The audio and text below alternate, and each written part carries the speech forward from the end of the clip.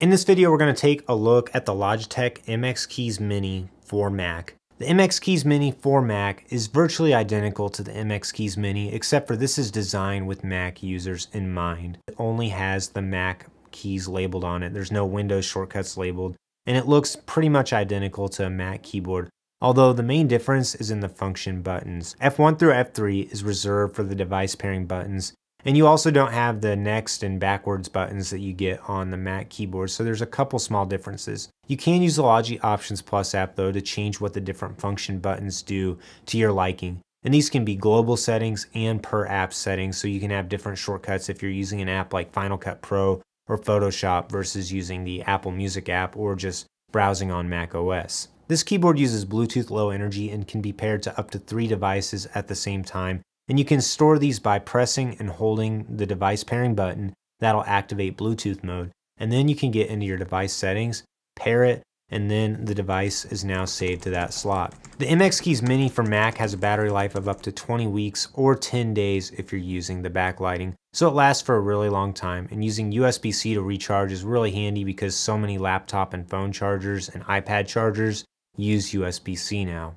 The box includes a USB-C to USB-C cable instead of a USB-C to USB-A cable. The pale gray also complements Apple accessories very well, although I do wish they also made this keyboard in the graphite color that matches the space gray stuff perfectly. If you compare the key travel on this to a Magic Keyboard, I find that it's a little easier to type on this as there's just a little bit more travel, so I'm able to type a little bit more precisely using the MX Keys Mini versus using a Magic Keyboard. I also appreciate that they made the function and control buttons on this keyboard perfectly match the location of the keys on the Magic Keyboard. Probably the biggest disappointment with the MX Keys Mini for Mac is that they only offer it in pale gray, which goes pretty well with silver Apple devices, but the graphite color that they offer other keyboards in would go perfectly with space gray. If you compare the MX Keys Mini for Mac to the Magic Keyboard, this sits at a higher angle. It's also a little bit wider, and the back of it is thicker as well, and the keyboard just weighs more. So it's not quite as portable, but it's still really great on a compact desk setup where you don't need the full number pad on the side. It's definitely more comfortable to type on than the Magic Keyboard though, and a little bit cheaper too. So this is a great keyboard to pair with a Mac Mini, a MacBook, or really any desktop setup, especially when you're using an iPad on the side, or if you want to assign one of your device pairing buttons to an Apple TV or an iPhone. It's really great that you can seamlessly switch from devices on this versus using the Apple Magic Keyboard. The main drawback to buying this keyboard versus buying an Apple Magic Keyboard is you don't get Touch ID. But if you want to buy the Apple Magic Keyboard with Touch ID, it's quite a bit more expensive than this one is, and it won't work with all Macs either. If you're a Mac user and you really want the key labels to match perfectly, I would definitely recommend buying the MX Keys Mini for Mac.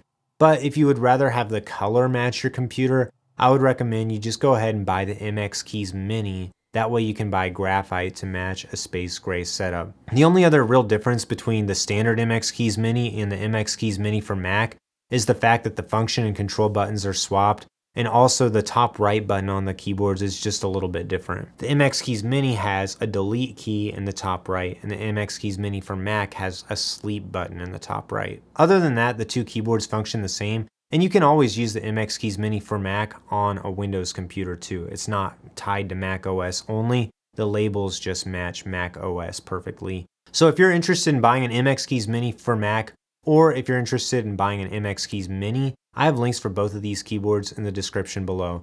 Also, subscribe to my channel, like this video. I've got a lot more content coming up where I'm going to be reviewing a lot more Logitech keyboards and mice. So you want to check all those videos out so you can see all the different mechanical keyboards and other Logitech products I'm going to be reviewing from a Mac user's perspective.